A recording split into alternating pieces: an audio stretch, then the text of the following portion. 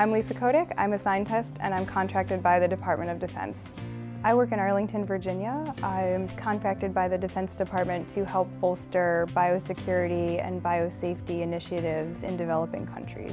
Biosecurity entails making physical upgrades to security to different facilities that house dangerous pathogens or pathogens of potential public health concerns. I have traveled to places in Africa. I've also traveled extensively across Southeast Asia, Vietnam, Cambodia, and Laos being the three main focuses of our travel.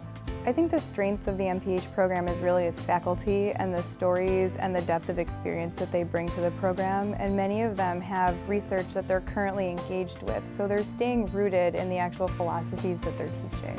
The program gave us a strong foundation. We had a large range of courses in a broad set of areas, and we can tackle anything from funding or grant writing, which is so integral in defense contracting, to putting out bids for the jobs and writing responses to those bids and actually bringing in work for the company and keeping these public health gears turning.